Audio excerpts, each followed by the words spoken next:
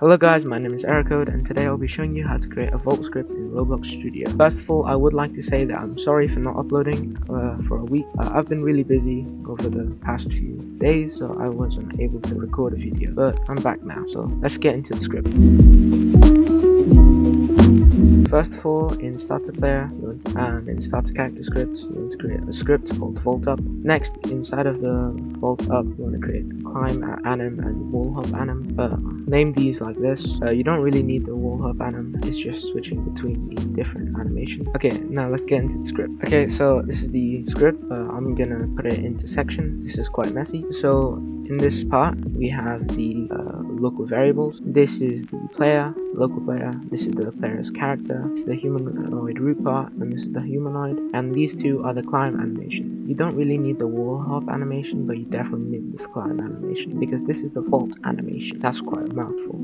These are two booleans that are really necessary, and this is the GUI. So I have a GUI set in my game so that if you want to vault, it'll become fully transparent. Not fully transparent, fully opaque, and if it's not available, then it will be partially transparent. So here we have the while game get run service dot run the render stepped wait. This basically checks every single frame, and this part is like one of the most important parts for the script. This is the raycast.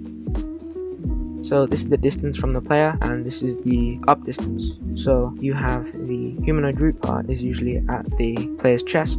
It just moves it down, I think 5, to check if it's available to vault. Then this is the part. This checks if part, or well, part equals find part and ray. This checks if the part's name is vault or the part's parent is game.workspace.vault folder. Then it sets PRT to true, else it will set PRT to false. So this section of the script is really useful, because if humanoid floor material is not equal to air, then it allows it to vault. This is the user input service. This is also, you also see this in like every single movement engine. This sets it so that you can't spam vault, and this part is also really important. This is the body velocity, so it'll add a force to the player, and this is the 10, so it'll move the player by 10 value, and this will move the player by 20 value up. So if hum.floor material is not equals air, then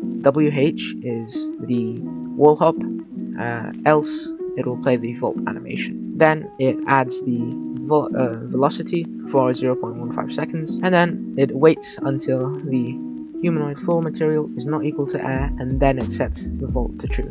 So that means you cannot vault multiple times while you're in the air. Then this is the final part of the script. It's not much, it just sets the GUI transparency to 0. So it checks if you can vault, then it sets it to fully opaque, and then if it's not part, then set GUI image transparency to 0.8. So once we're back into the game, you'll be able to see that nothing really much has changed, except for when we press play. We're in the game, and you can see the bottom of the vault UI, and then if we come up to a part, and that allows us to vault, and we press E, it plays a vault animation and adds a force. It will also, and then let's say we're jumping, plays a different animation, and it still adds the force.